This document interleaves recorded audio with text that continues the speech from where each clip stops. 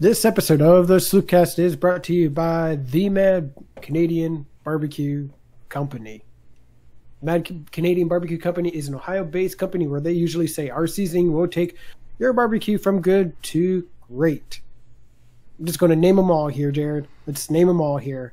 Brits Blend, Coffee and Q, Snore and Heat, Cajun, Smoked Savory, Two Border, S&P Bud, Kerry Steak, Discord, Oak, Four Horsemen, The Old Fashioned, and the Mad Hatter. Check out all the great seasonings and more coming at the MadCanadianBBQ.com. That is the MadCanadianBBQ.com. Be sure to use the promo code SloopCast10 at checkout for 10% your entire order. That's right, 10% off. Something like that. Mad Canadian Barbecue Company, where they have your butt covered.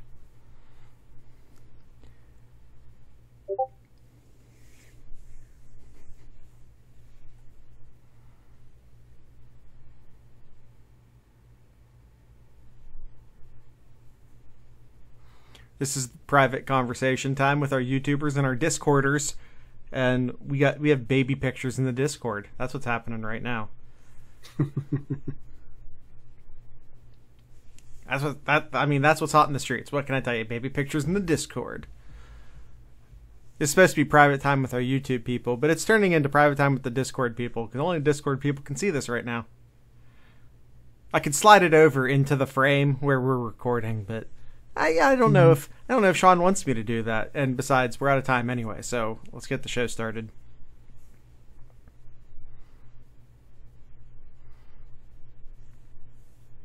We've got barbecue back here. You're all invited. Welcome to the Sloopcast. How are you doing today, Kyle?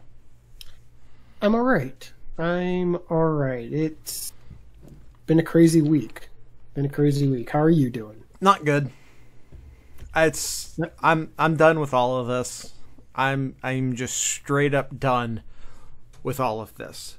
I would love to clickbait you guys. I would love to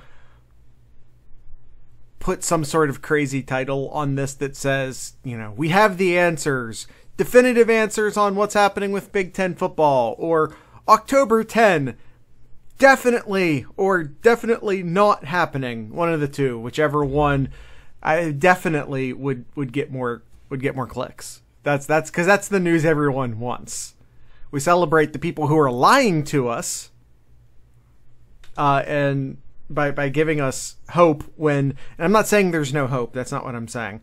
But the people who are force feeding us good news, even when the news is just some dude making it up, they become heroes. As the people who are giving us bad news become villains.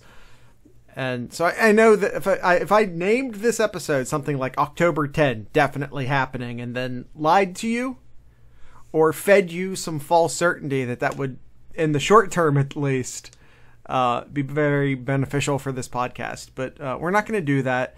If you came here seeking answers, listen for a few more minutes, then leave. I need to make sure the download counts.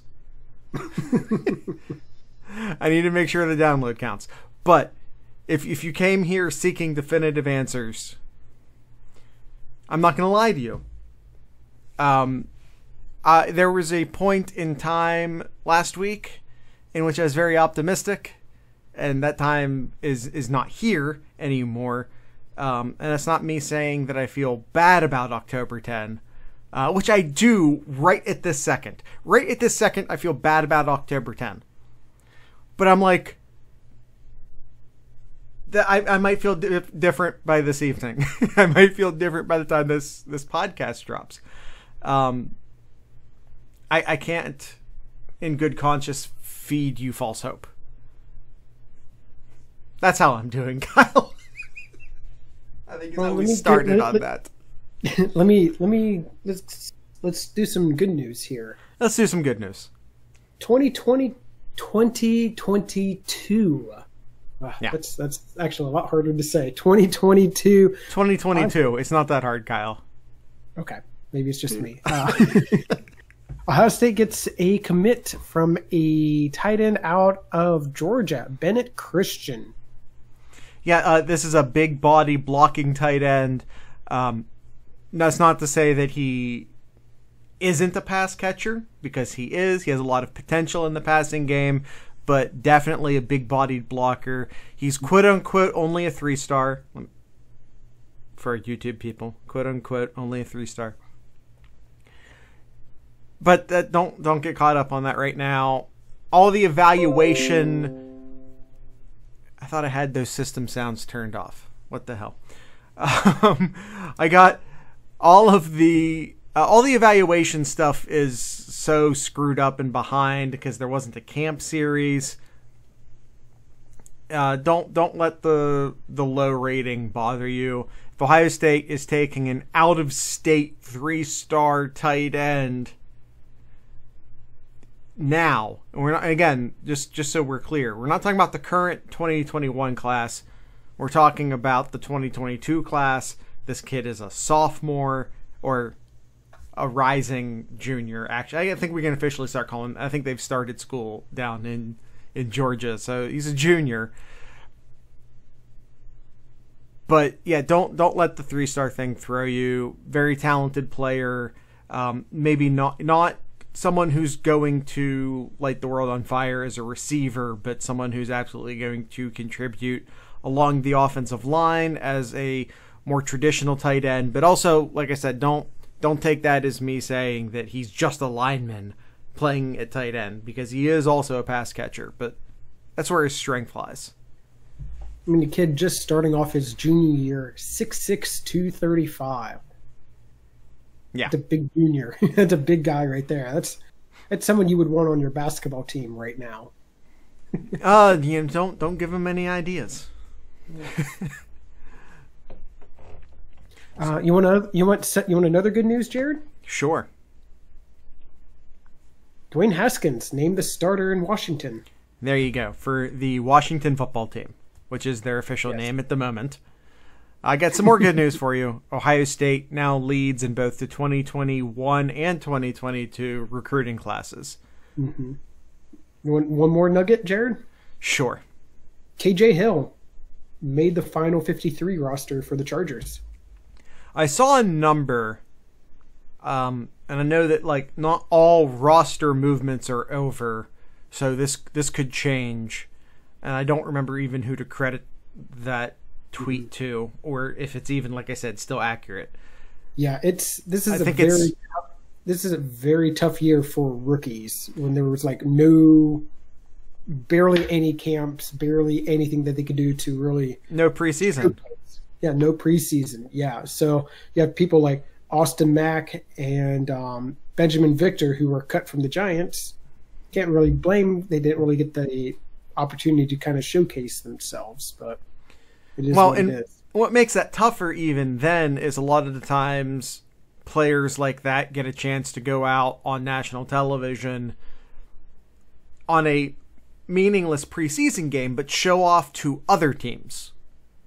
Yeah. So that's the real opportunity loss. But I think the number is 50 after the tie downs to the 53-man roster. The cut downs. I don't know why I said tie downs. The cut downs to the 53-man roster. I think I saw there were 50 Buckeyes across the NFL that made the final 53. Again, roster movements. The entire team. Yeah. The roster movements aren't over yet, and so on and so forth. So that number could change, but that's the number I saw. I'm not going to swear to the accuracy, but it's in that general area. How about that? Gotcha. Yep. So you mentioned, Jared, that Ohio State now owns both 2022 and the 2021 ranking. Yeah. So I guess over at 24/7 Sports, the composite rankings, I guess there was some shuffling that went around, because it seemed like for about the last few weeks, Ohio State and Alabama were going back and forth of that 1 and 2 spots, since Alabama's big surge with recruits over the past couple of months here. I haven't seen any decommits or anything like that from Alabama, so I'm guessing that they over at 24/7 had to change some. The composite was updated. I forget who updated their rankings that caused the composite to update, but yeah, the composite was updated. Mm-hmm. Not by much, though. Ohio State only up by 0.59 which points. is nothing. Yeah, it's nothing. And everyone listening, this is still without, at the moment, without JTT and Emeka, who are still heavily favored to choose Ohio State. For sure. At the moment. Yeah, absolutely. Not looking... They lose out. I forgot to put this in the show notes. We've talked a lot about Jagger Burton. He is officially committed to Kentucky. Tristan Lee to LSU. He's been an LSU lean for as long as we've been talking about Tristan Lee. That looks to be becoming more and more solid. The offensive line for a class that's currently the number one recruiting class. There's some real holes along the offensive line. Ohio State really stumbled down through, and again, we still have several months left in this recruiting class, but Ohio State has really stumbled strictly along the offensive line. Yeah. I mean, I look at the player rankings here. In Alabama, J.C. Latham was one that Ohio State was looking at, and Alabama also included a top 5 prospect, another tackle as well. So they have 2 tackles in the top 10 committed to their class. Yeah. And then right there at number 3 is LSU. And like I said, they're absolutely the front runners for Tristan Lee right now. Mm-hmm. All right. We lost a Brawley, but it looks like we gained a Barbecue Man. You missed your ad read, Barbecue Man, the Mad Canadian. All right, Kyle, that's enough recruiting for the moment. We have to address what is or maybe isn't happening, or what has happened this week. We don't know what's happening with Ohio State in regards to the action to return. There's a lot of rumor out there. There's a lot of hearsay. There's a lot of just my source says this and this source says that, and people feeling confident but then not confident but then confident again, and some people just giving up and some people declaring victory. And as we said at the top of the show, I want nothing more than to sell you certainty. I want nothing more, even if it was negative, to come on here and say, hey guys, give up on October 10 because Thanksgiving's the best we could do. Even though I don't want that as the outcome, and I'm not saying that is the outcome, part of me would still love to come on here and sell you that as a certainty so that you could at least quit stressing about it, because part of me wants to just stop stressing about it. Because I'm stressing about it. I'm in this like you guys are. I might be a little bit more connected than you, than the average fan, but it's really like it's just a little bit more connected. I'm in direct communication with people who are connected. That's how I'm connected. It's a secondhand connection. Yeah, we've seen over the past week here.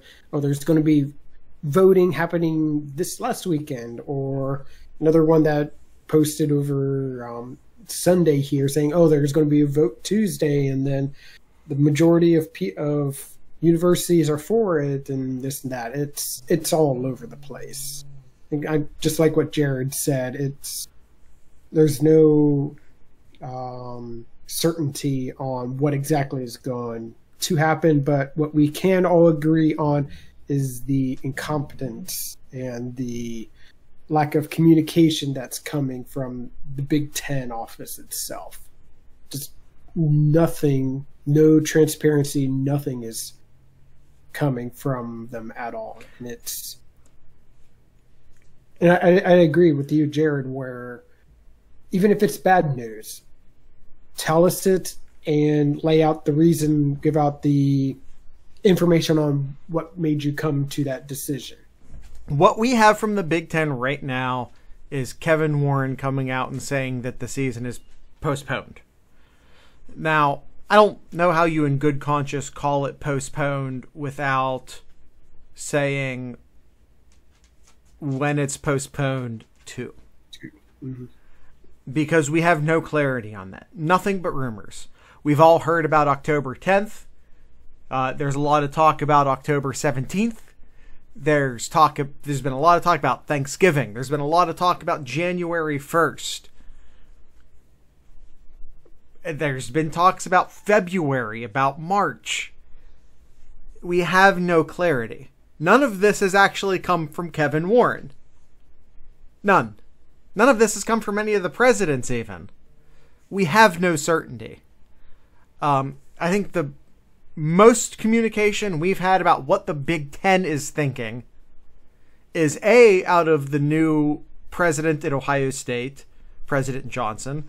She said at some point this past week that she feels good about fall football, but that she does clarify that that Thanksgiving is still fall. So, she put that out there. She goes, I feel good about fall football. She didn't promise it. She didn't say great. She didn't say certain. She said she feels good about fall football, but like I said, stress that fall still, that Thanksgiving still encompasses fall. That's as much as we've had out of the Big Ten that's actually useful about a return to play. That's it. Yep. The president, who just actually technically started her job last week, and she's leading the Big Ten in public communication.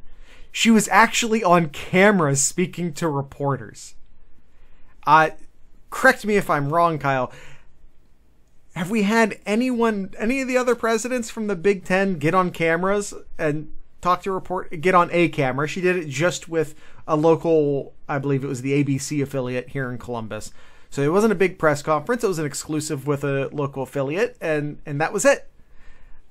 We had Kevin Warren sit down for 5 minutes and evaded questions from a network that he owns, or, he is the president of the thing that owns the thing. You know what I mean.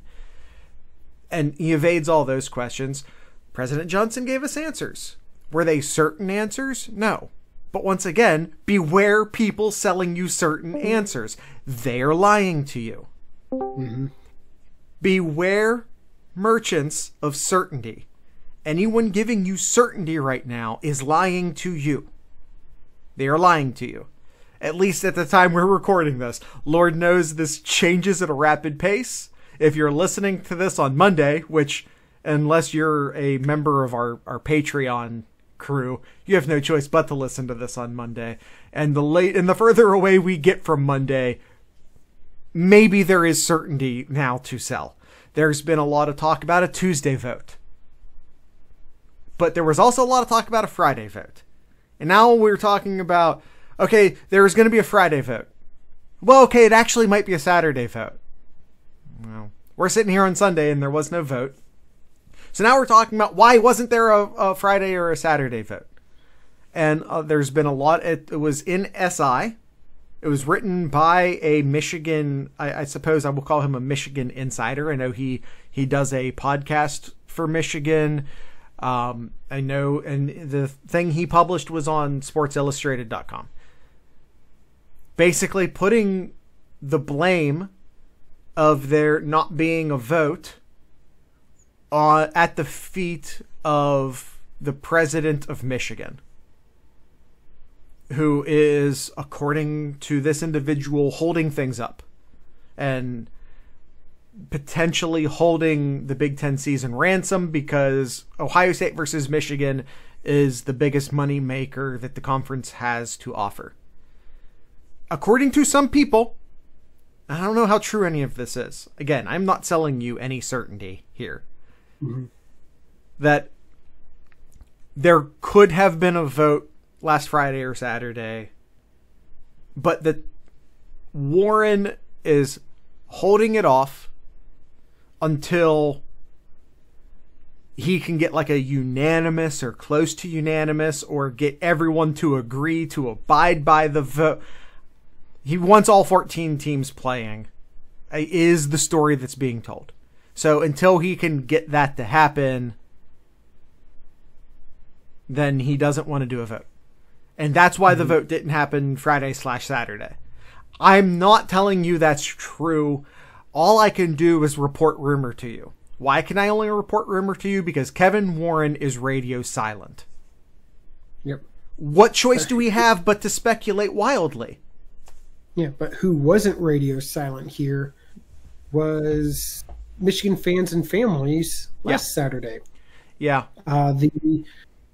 Parents and fans went on a march to bring awareness and about trying to get more transparency on essentially the same thing that Ohio State did the weekend before, and then what a few of the Big Ten parents did in Chicago a couple of weeks before that too.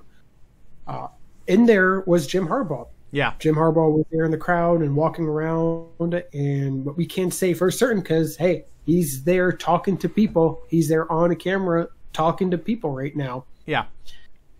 One of the things that he said was that just like Ohio State, they're still practicing. They're still getting ready just at a moment's notice, which is good. I can't say for the same thing for other universities who are doing the same thing or aren't doing the same thing. But he went out there and said that, hey, if you told me that football is going to happen, I'll just come back and say, give us 2 weeks. We're ready to play in 2 weeks.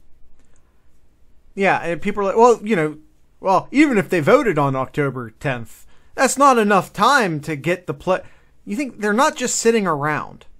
I understand that Maryland's having more issues with outbreaks right now, and Rutgers is having... The COVID hit the East Coast because of their increased international traffic and because of increased population density. I understand that the story is and could be different for Rutgers and Maryland. Mm-hmm. And if they decided to opt out of the season, I would get that. And I get that. Their situation is different.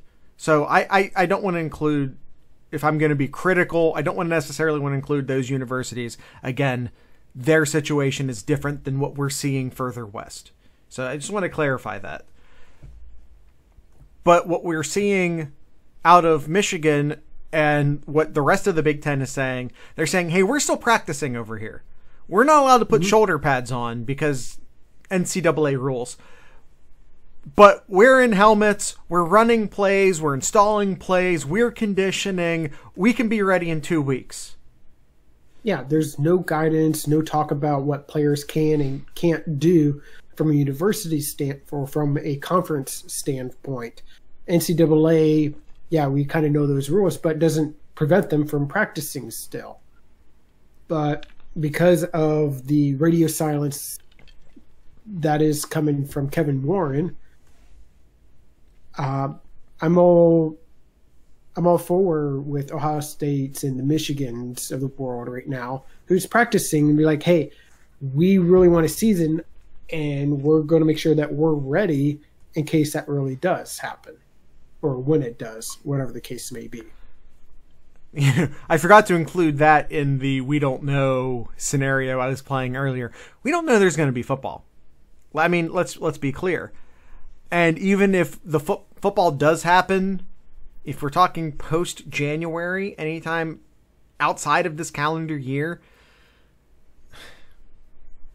what is that even going to look like? Who's even going to play? Mm-hmm. Well, even Urban Meyer's still on the Big Ten network. He's still just solid on his answer, even from day one. He doesn't believe that there will be a spring season, or that there really should be one to have. Like he's still sticking to his guns about that. Maybe you could play devil's advocate and look at it or maybe that's just because Urban Meyer's really trying to push a fall season rather than spring. Probably. It's probably some of it too. Maybe that's why he's as adamant as he is. Maybe he's trying to get that out there, but he's also right. You can't start up a season in March,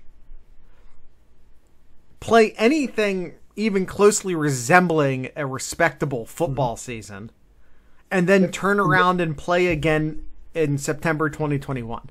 It's not realistic. And then even what I really thought really got things going even further beyond what the parents of the football team started saying was that Saban said that, well, in the spring you're pretty much just going to have a JV team, so what's the point? And we spent half an episode debating if a season like that even matters last week's episode. I'm of the opinion that season doesn't even matter, and Kyle disagrees with me, and if you want to hear us argue about that, go listen to last week's episode. And if you want to hear what I think we should do to fix all of this from the ground up, go listen to our Radical Plan to Fix College Football episode, which I am doubling down on. I'm done with the Big Ten. Dissolve it. Yeah. I'm done with it. I'm done with the Big Ten. If Ohio State does not play football this October, I am done with the Big Ten. I'm just done with it. I don't care anymore. Ohio State should leave. They should be an independent. They should form a new league with the teams who actually give a shit. Go form a 4-team conference with Notre Dame, Ohio State, Iowa, and Nebraska for all I care. Or just screw Notre Dame even. I don't care about them either. Penn State has been active and involved in this. Let's bring Penn State along. Come on, Penn State. But I'm done. I'm done with the Big Ten. I'm done defending it. I'm done with the Big Ten. I don't care anymore. How long have we cared? When's the last time we did care? I mean, we've always sort of had one foot in, one foot out, as far as like not defending it. But we've always said, well, if the Big Ten wants to get better, and then we talk about how the Big Ten needs to get better, and it's always been sort of a love-hate relationship, but it's just a hate-hate relationship after this. Yeah. I've never once said that before all of this, never once said Ohio State should leave the Big Ten. That's absurd. It's always been absurd. Well, you're going to essentially bowl ban Ohio State this year for no good reason. And I know there's some people who are like, well, player health. I want the players, I don't want anyone under any undue risk.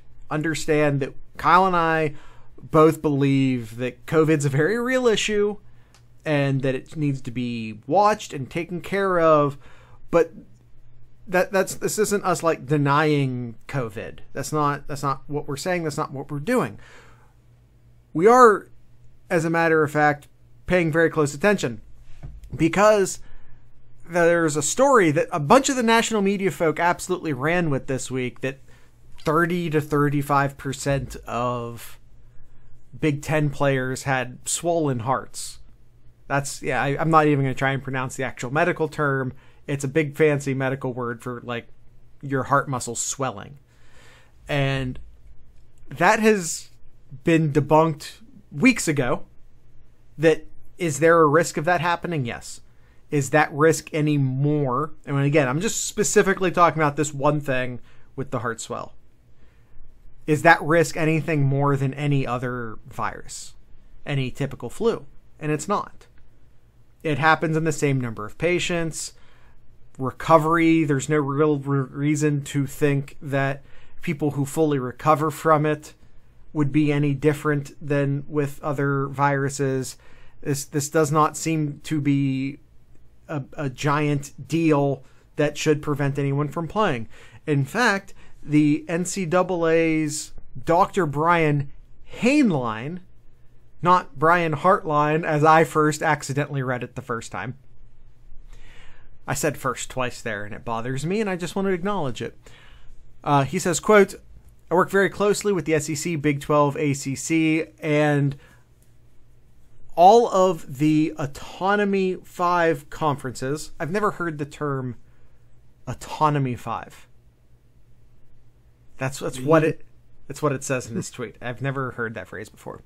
Final recommendations were exactly aligned with NCAA decisions, so I'm highly confident from a decision-making point of view with regards to football.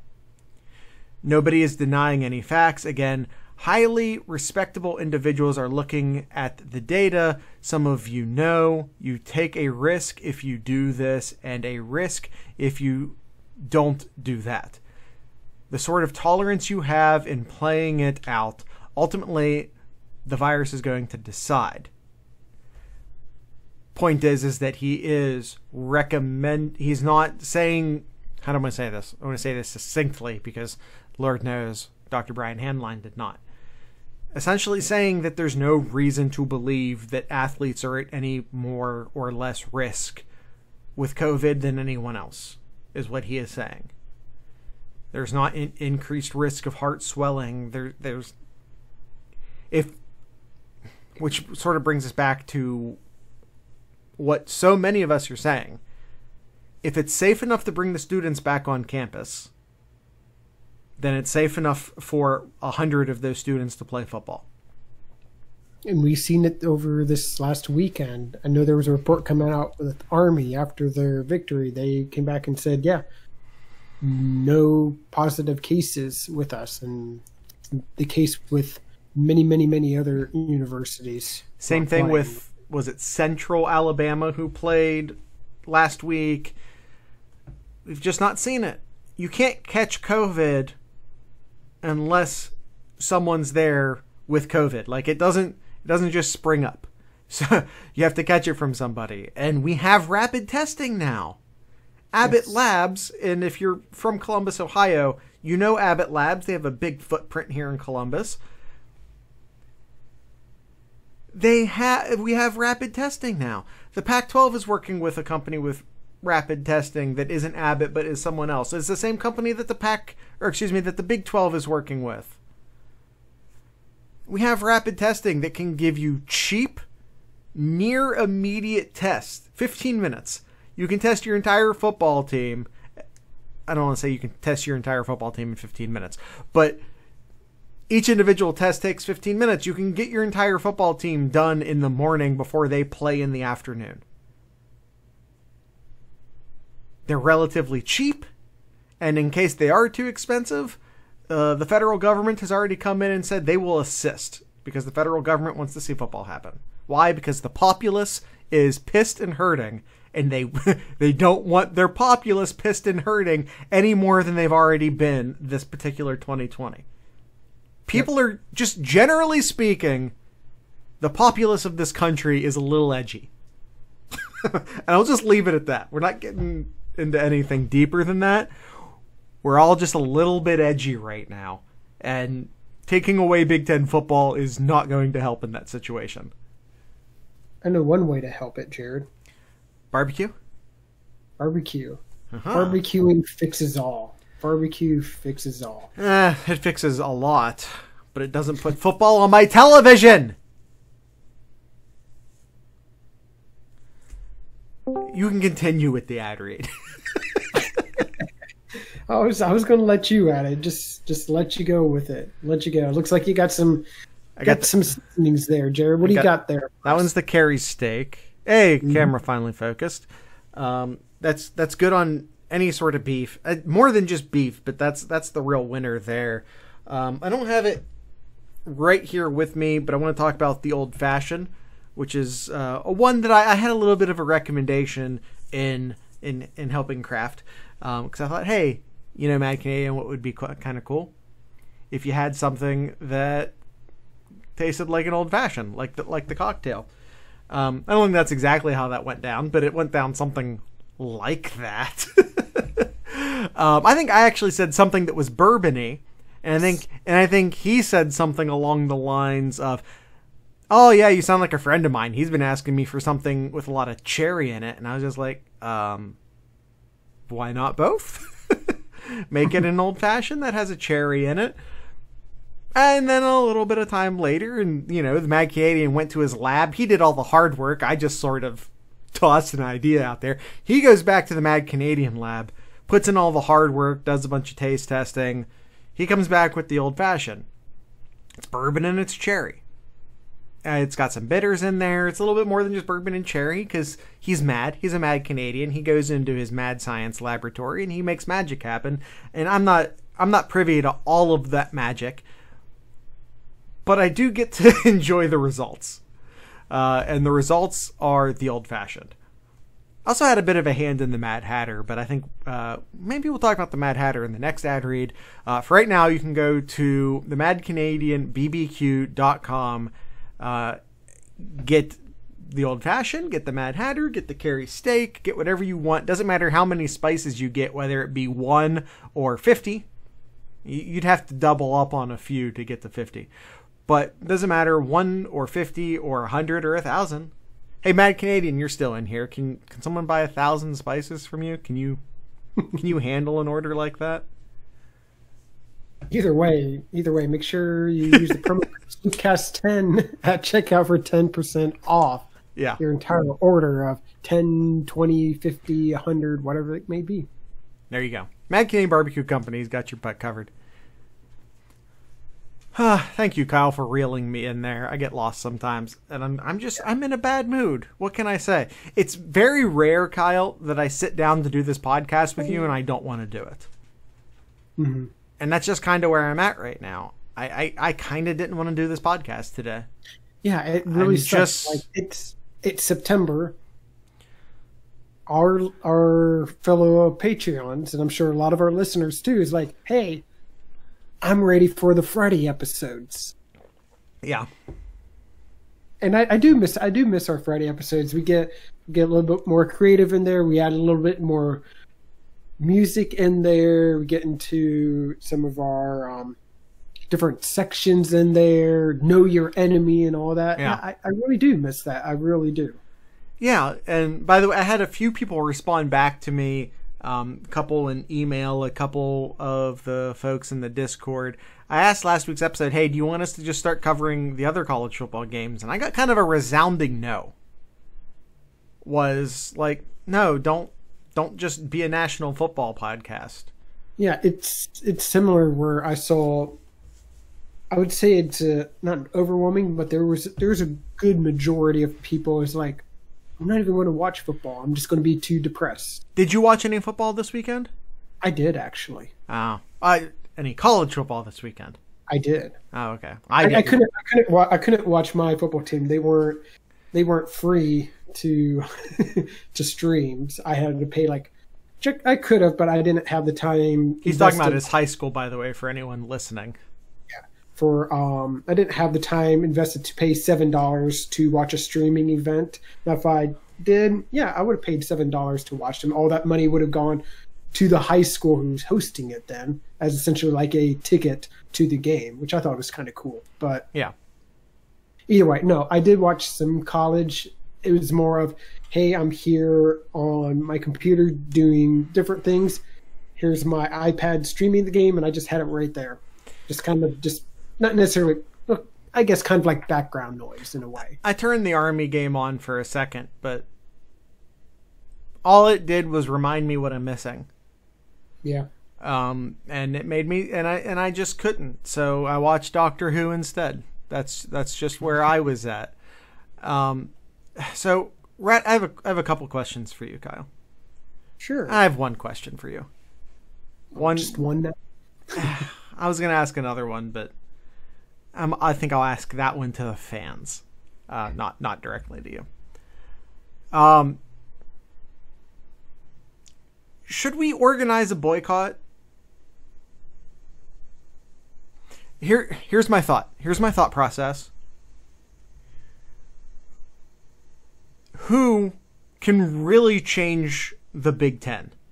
President of the United States is trying, and that seems... It makes it more politicized than it already is. It might hurt as much as it helps. I'm not getting into the details of that, but there could be university presidents who now don't want to help out of spite or whatever. not getting into the politics of it. Who can really change the opinion, change the course of opinion within the Big Ten? Who has forced changes, football-based changes, onto the Big Ten and other conferences through the years? Television. Thursday games, Friday games, evening games. All of a sudden, Ohio State's playing all nooners last year. Why? Because that's what Fox wanted. Because Fox wanted all their marquee games on at noon. That's what they were. That's the TV slice they were attempting to take up.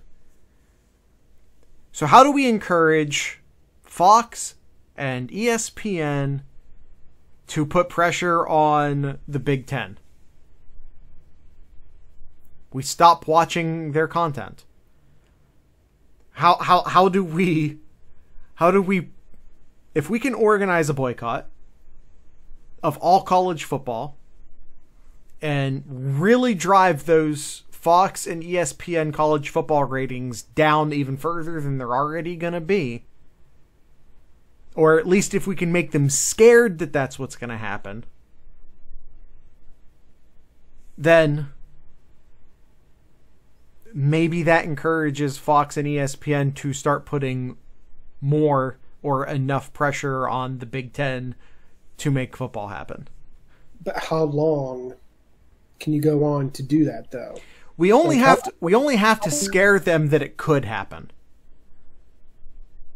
I don't think it's going. I don't think they would be scared enough until they start seeing the numbers. Unfortunately, how I see it. Well, I mean, in all honesty, do you really want to watch Clemson play Alabama play this year if it has no bearing on what happens to Ohio State? Do you even want that? Are you going to sit around and watch SEC and ACC games this year knowing that Ohio State won't be playing for another couple months, knowing that Ohio State has zero chance to make it into the playoffs? Do you give a shit? I mean, I want to watch it, but I also wanted to watch football this weekend and I couldn't force myself to. I don't know how big of a sacrifice it is. I don't know if we actually have to push people, Big Ten people, fans of Ohio State and Michigan and Penn. I don't know that we have to push them that hard to not watch football.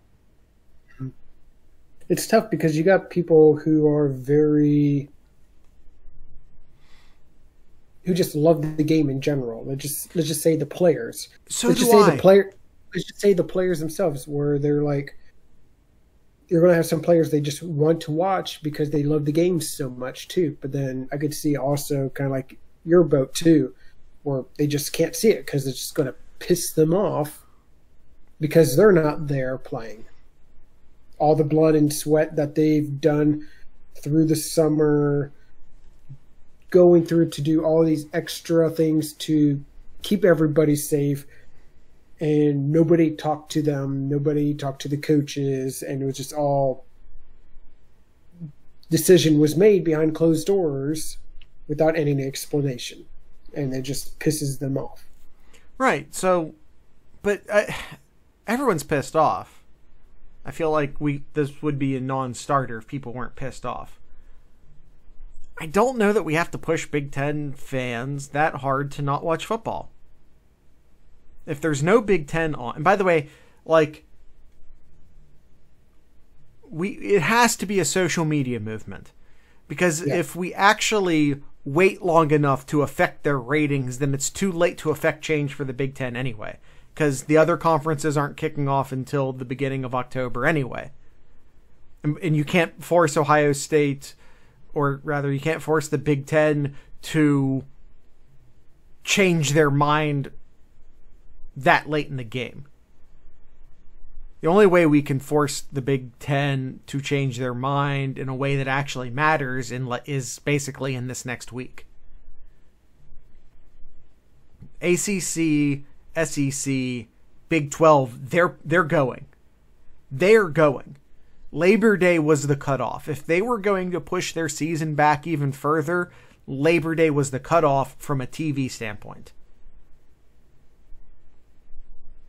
So unless we hear something on Monday that the other conferences are also going to push back, then go ahead and expect the other conferences to stick to their October 1st or whatever that Saturday is. Expect them to stick to that number. They're going. And again, unless we hear something, and there's zero smoke. I'm hearing absolutely nothing to suggest that the Power 3 are going to not go on their current trajectory. What choice do we have? It's a last ditch effort, Kyle. It's desperation. We just need enough people to make enough of a stink on Twitter to scare ESPN and college football, or ESPN and Fox college football. Mm-hmm. We just got to scare them, and because that's the only option we have. You guys don't even necessarily need to follow through on it. If we're being honest. That being said, I don't know if I can. I really don't know if I can watch college football this year. It's easy to opt out of Army when your biggest brand this past weekend was Army. It's real easy just to not watch Army, especially considering they blew out Middle Tennessee, I think is who they were playing. It's easy to skip the Conference USA games. It's easy to just, okay, whatever. So the ratings have probably sucked this weekend just because no one of any real note was playing. What we have to do is convince Fox and ESPN that no one's going to watch once the Power 3 start. That's what we have to convince them of. And again, I don't even know if that's a lie. I don't know that I can watch those games knowing that Ohio State is being barred from playing. I don't know that I can.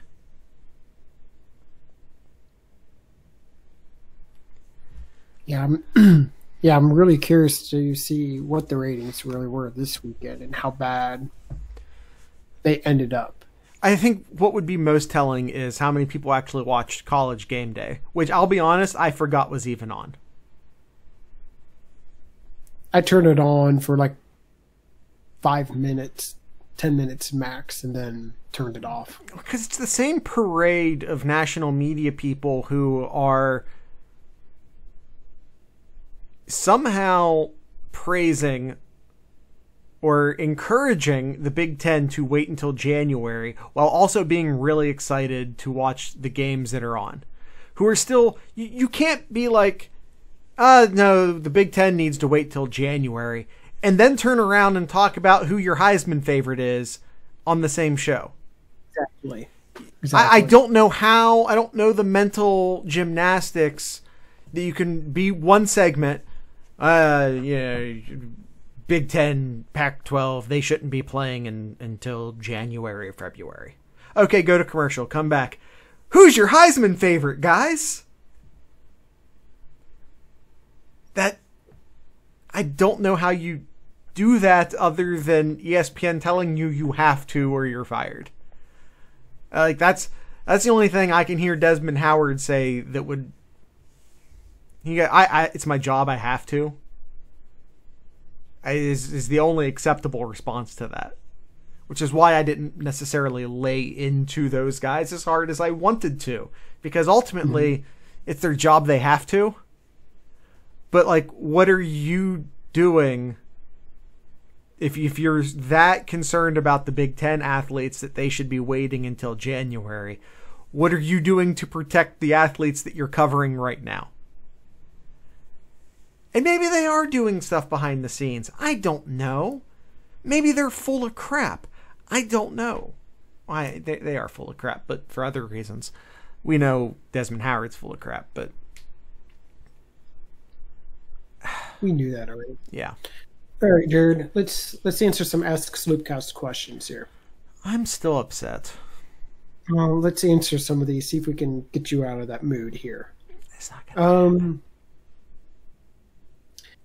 Suncard asks us, Jared, yeah. probably more towards you, but do you pause the air fryer when checking on your food, or do you just pull the tray out? You pick a time. I don't care if we're talking about the oven, the air fryer, the grill. I don't care what we're talking about. You know, an open range is a different thing. But if it's a thing you close, set a timer and stick to it. Stop playing with your food. Yes. That's my answer to you. 100% agree. Don't let the heat out. You're ruining it. You're ruining your cook by checking on it too much. Don't flip your burgers until they're ready to be flipped. Quit playing with your food. Mm-hmm. Yep. That's my answer. All right. Duncan from the Discord. How long are opposing teams allowed to steamroll Arkansas State quarterback in obvious knee situations? I didn't watch the game. I don't know. That one I didn't watch, though. Well, I think he's talking about like in an obvious knee situation. Is he talking about like when you're kneeling the ball at the end of the game, but the other team is trying really hard to cause a fumble or something? Is that what he's talking about? That's how I took that. Listen, if the quarterback immediately takes a knee, then there shouldn't be more than a split second. If the quarterback's doing that thing where he's acting like he's going to take a knee, but then takes another step back, or he's waiting to reel, then anything that happens to him is his fault. Take the knee or don't. And if you don't, and you try and squeeze a couple extra seconds out, whatever happens to you is your fault. All right, some card with a couple of questions here, Jared. Are you expecting fans of Big Ten teams to continue to watch college football? Oh, hey, we just talked about this. Because we typically watch other games, or to not watch at all. I don't know that I can.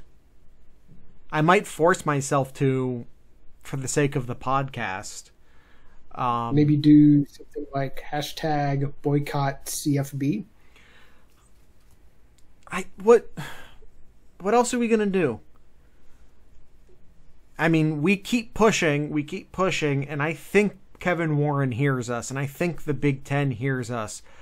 But I also think that there are university presidents who are arrogant and think that we're just a bunch of clamoring football fans who only care about wanting to see football, which is not what's happening.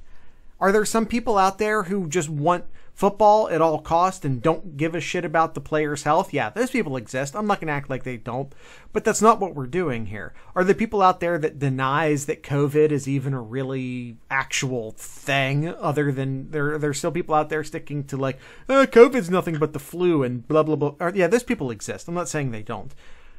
But you have to understand that the vast majority of us think that the situation should be at least in somewhat of the control of the players or the players' parents, or at least that they should be involved in the conversation, which is the big sticking point here. But the NCAA doctor came out and said it's fine. Many cardiologists have come out and said this heart swelling issue isn't really an issue. So I don't understand why the Big Ten or Kevin Warren is doing what he's doing right now. It just doesn't make sense. The stuff I'm hearing now, and I don't know if any of it's true, is that he seems to be attempting to fix it, but that he's trying to get everyone on the same page, which getting everyone on the same page did not seem to be a big cause of concern when he was canceling football, considering the universities, many of them were surprised by it, and we still don't know if an actual vote happens, even though they're saying that one did. Why on earth would the Minnesota president come out and say that there wasn't one? Why on earth was everyone at Ohio State? I'm telling you for a fact, I know this for a fact, that the people in the Woody Hayes Center, the athletics department people at Ohio State, were floored by the cancellation. They did not know it was happening. Mm-hmm. And I also want to say this for a fact, that we've Kyle and I have done it in the past. Kyle and I have done it recently. Gone after Gene Smith for decisions he's made, for things he's done and not done. What I can tell you is that he is absolutely doing everything he possibly can right now. You can still not like Gene Smith. I'm not asking you to change, but I'm saying in this situation, he's doing everything he possibly can do. Yeah, so I know none of this situation is not Gene Smith's fault. In fact, he's doing everything he can on the pro football side. So there's a lot of people who just won't forgive what he did with Trussell and that whole debacle that went on there. Completely understand. But yeah, agree with Jared here. He is doing everything he can here because he sees how much of an effort Coach Day and the rest of the staff and the players going through to keep everybody safe. He sees it. He sees it. Yeah. Yeah. Everything from trying to make football happen to making sure that the athletes are as safe and protected as they possibly can. Everything related to COVID and the season getting canceled and trying to get the season reinstated. All of it, Gene Smith is doing everything he can. And I know early on I criticized him, and I just want to say that that was wrong. Did you see that, Kevin Warren? Did you see how easy it is to admit you made a mistake? I wasn't trying to do that, but the thought popped into my head. I was wrong. I said a lot of bad stuff about Gene Smith a few weeks ago when the season was canceled. I was wrong. Yep. It's okay to be wrong sometimes. It's okay. Right. We're all wrong. Another question here. Is there a tailgate-worthy casserole? I'm going to point this out for you real quick. Yes. Because a lot of things are casseroles that we don't necessarily call casseroles. I would point out that if you, technically, like if you make a cheese dip, that's a casserole. Technically speaking. Yeah. There's some good pasta casseroles that I Technically, mac and cheese is a casserole. It's a pasta bake. Is a pasta bake a casserole? I'm not trying to get into a hot dog sandwich conversation with you, but you could make the argument that a pasta bake is a casserole. You could, technically, yeah. Hot dog sandwich, pineapple pizza. We're not getting into the details of it, but you could definitely make an argument. Man, people just ripping on pineapple. I don't know. Listen, I'm pro pumpkin. I am pro pumpkin spice. I am pro Hawaiian pizza, which has pineapple on it. I don't want to just get like a pepperoni and pineapple pizza. That sounds bad. But if we're doing like a full-fledged Hawaiian pizza with ham, pineapple, bacon, onion, yes. If we're fully committing to Hawaiian pizza, I'm all about that pineapple. I don't like it when it's just tossed on there with other stuff.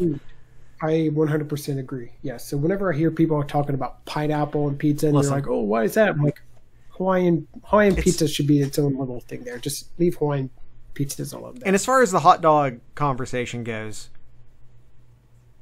like if a hot dog's a hoagie, so ask yourself this: is a meatball hoagie a sandwich?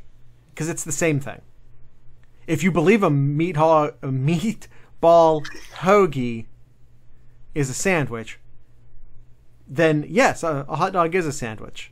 If you say that it's not, then fine, it's not. But it's the same thing. Okay. The Friday shows typically start around this time of the year. Yep. Yes. Our first Friday show would have been last Friday. Actually, it would. That we don't need to get into details. Can we expect a surprise Friday drop this week? Nope. I don't know when he asked this, but you definitely shouldn't expect it. No. For our non-YouTube viewers, Kyle just winked at the camera. No. Listen, I'll tell you this. Let's make a deal. Kyle, you can veto this, but I'm going to make a deal with Suncard right now. Okay. If Ohio State and the Big Ten announce at some point between now and Thursday, and it has to be early on Thursday. If it's like 9 o'clock on a Thursday, no.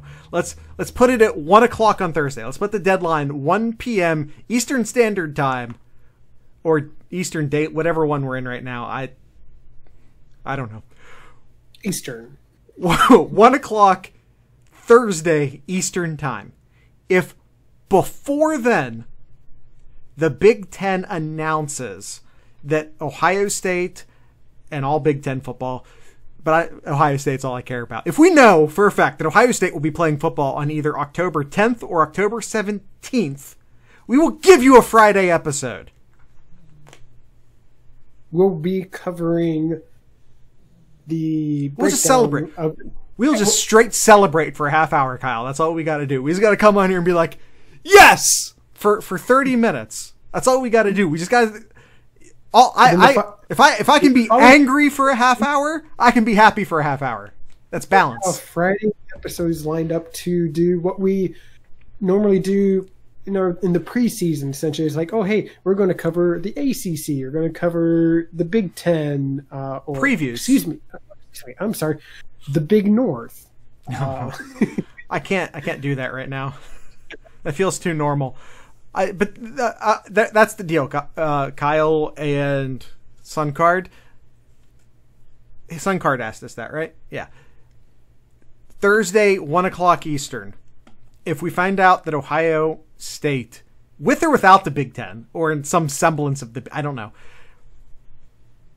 is playing football October 10th or 17th, we'll do a Friday episode. All right. I'll commit to that. All right. Duncan asks one more question. You're at a non-adventurous bar. Your choices are something light, something Great Lakes, and Sam Adams. What are you drinking? Probably Great Lakes. I only drink beer from Ohio. I very rarely break that rule. I'll break that rule every once in a while for Founders, for Bell's.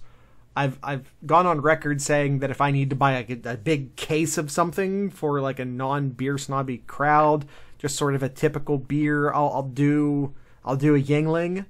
Although I haven't personally bought any Yuengling in a long time, but if I had to buy a bunch of something for relatively cheap, I would buy Yuengling. But it would have to be Great Lakes, because I honestly make an effort, and I cheat every once in a while, but honestly make an effort to only drink beer from the state of Ohio. Yep, I do Great Lakes. Now, maybe Sam Adams Oktoberfest, since it's Oktoberfest is out right now. Great Lakes has an Oktoberfest. They do. Actually, theirs is pretty good too. Yeah. Best Oktoberfest? It's Wolf Ridge. And they're not even paying us this episode. I still got the thing up here. Hey, Wolf's Ridge. We miss you. We miss you, Wolf's Ridge. Come back. You need to get me some, Jared. I can't get any. I mean, I can go buy some. I always bought it, though. Wolf's Ridge. Come on. We miss you. Come on back. All right. Duncan asks us one more. Can we restart the Know Your Enemy segment, but every week it's just an update on Kevin Warren's actions or inactions of the week? Oh, that's a good... I mean, that's basically the entire show right now. But Know Your Enemy, Kevin Warren edition. That's funny. That's funny. I'll give you that, Duncan. That's funny. Mm-hmm. Maybe. Yeah, maybe. We might do that. All right. Derek on Know Twitter. Your Enemy. The entire Big Ten. Derek on Twitter asks, what's your favorite Ohio State game to rewatch during the Haskins/Fields era? I haven't been able to bring myself to watch football without the Buckeyes yet this year. Seeing a trend here, Jared. Yeah. I need to scratch that football itch. I can't right now. I just seriously can't right now. I can't do anything.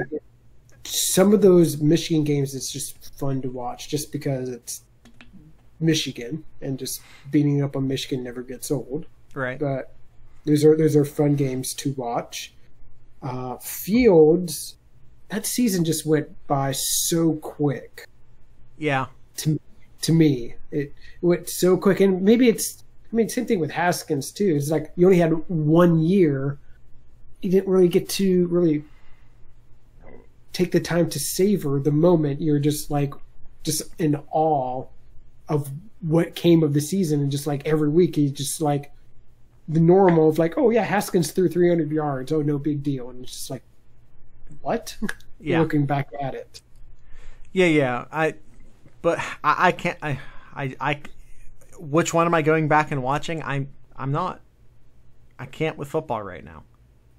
I might be able to watch the NFL once the NFL comes back, because despite the fact that it's football, it still feels separate.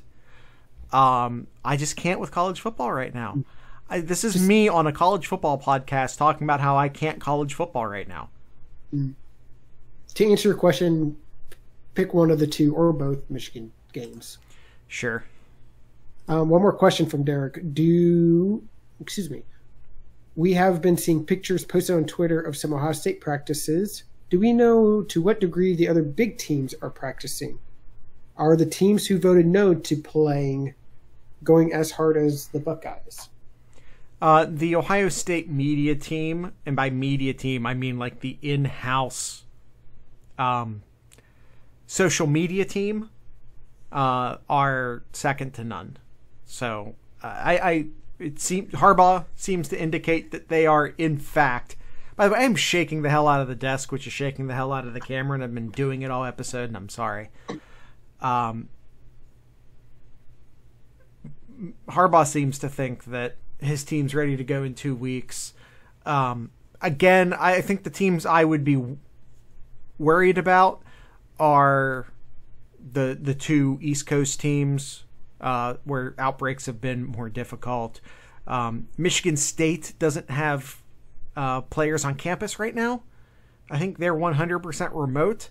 So I don't know what's happening with Michigan State. There's a lot of talk, and again, I don't know how true any of it is. You will find no certainty here.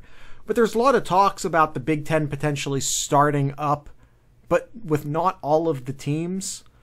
I wouldn't be shocked to see, and this is just me guessing, Maryland, Rutgers, Michigan State opting out. I know that there are other teams that are being included on that list from people who are in fact selling you certainty. And again, you know how I feel about people selling you certainty. But the ones just from analyzing what information is publicly available, to see, like I said, our two East Coast teams plus Michigan State, who have taken their campus remote, to see those teams opt out. That's the best answer I can give you, Derek. Nebraska also seems to be going, just for the record, Nebraska also seems to be going hard. Yeah, it seems like Ohio State and Nebraska is that Iowa. meme. Well, yeah, and Iowa too, but originally Nebraska and Ohio State, it's that meme where you see like Arnold Schwarzenegger and what's his name? It's from the original Predator movie, is it not? Yeah, they're just like my man, and they're both just like with just big arms. They clasp their hands, and then they just flex as much as they can. Yeah, that one. And I saw somebody like drew in like Iowa, and they're like, "Hey, here's an Iowa." Us too, guys. Yeah. All right, Kyle. Any more Ask the Sloopcast? Oh, I think we just did the same. We just asked each other the same question, which I think means we're ready to end the show. Hey, get this, we're over. Follow us on all the things. If you need links to anything, including the Mad Canadian, and our t-shirt stores, I'm wearing, this is our official logo t-shirt. One of them has to be official, right? We have like 40 some shirts. One of them has to be the official one. Well, here you go. This is the official one. That's all I got. Every episode has a link, what we call our master link, down in the description, and it takes you to all of our other links, including t-shirt stores. We have the Sloopcast stuff. I know a lot of people don't necessarily want to wear like podcast merch. So if you're looking for just maybe some Yay Ohio Designs is how I refer to them. You can check out the 7071 store. That link is also in the master link. Kyle's Twitter page, my Twitter page, our Instagram page, all of that is under the master link. Our Patreon store, all of that stuff. Or if you want a Fire Kevin Wilson shirt. We have a Fire Kevin Wilson shirt. Absolutely. Talking about beer, I have, it's too far away to go get. It's the Ohio Pale Ale Sloopcast Brewery t-shirt. It's got a big barrel on it. It's a fun design. I like that one. Go check that out. Like I said, we got like 40 some designs. I think pretty cool in both stores. So between the stores, I think we're approaching like 100 designs. You're gonna find something you like. That's all I'm saying. Yes. Yep. That's it. That's all the talking I feel like doing. Kyle, what's in Kyle's corner? Not much. I will say again, because of the time we're recording, I know that the crew is playing Cincinnati Sunday evening night. So unfortunately, I'm going to be a little behind here. Hopefully they win, because if that's the case, I will say that like Columbus through the regular season, not counting the tournament bubble that they had down in Orlando, they're on a roll here. Before the Cincinnati game, they've played 9 games, Jared. 9 games, then they've won 6, drew 2, and lost 1. Guess how many goals they've let up? It's 2, right? 2. They've only let up 2 goals. And I believe, Jared, and people can correct me if I'm wrong, but I believe, Jared, the crew have not let up a single goal. And I may curse this because I think they're playing in Columbus today. But yeah, they are. Okay. Tonight or yesterday or last night. They didn't give up a single goal at home. So how about that? Yeah, that's an absolute fact. Yeah, it's been a great season for the crew, even though it's been a weird season for the crew. That's for sure. I'm sorry, I'm still out of it. I'm still just out of it. I got nothing to add right now. I apologize. Well, who are we listening? Who are we adding to end the episode here, Jared?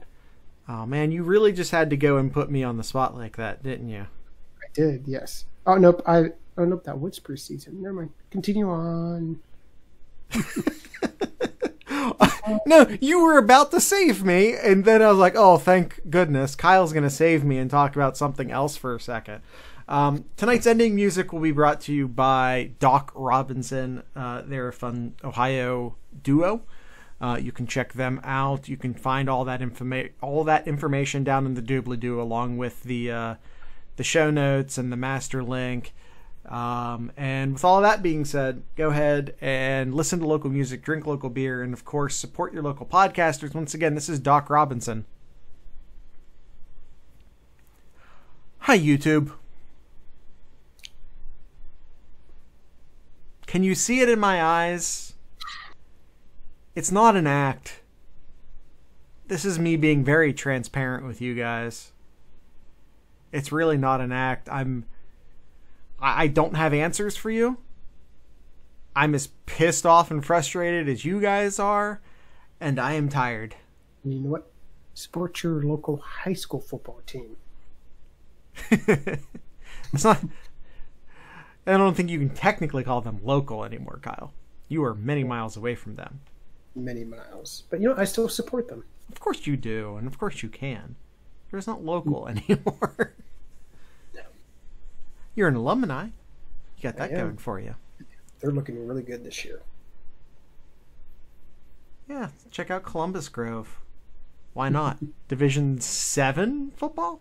7 now. This was 6 at the time, but yeah, 7. Yeah, there was no Division 7 back in 2003. All right. Yeah, let's join back up with our podcast listeners. I want to once again thank Doc Robinson for ending today's show, and I want to once again thank the Mad Canadian for sponsoring today's show. I don't have the Mad Hatter on the desk here, but I also had a bit of a hand in helping the Mad Hatter happen. I know that the Mad Canadian was asking, he's just talking to us about spices and stuff, and I go, you know, it'd be really cool. It's like a spicy salt. Like there's the S&P bud, it's salt and it's pepper, it's delicious, it's great. No one's suggesting otherwise. What makes the Mad Hatter different, instead of it being black pepper, it's more of a chili pepper. It's a red pepper. So it's salty. It has red pepper, and I don't just say like red pepper, like it's just red pepper. It's a blend of different spicy chili peppers.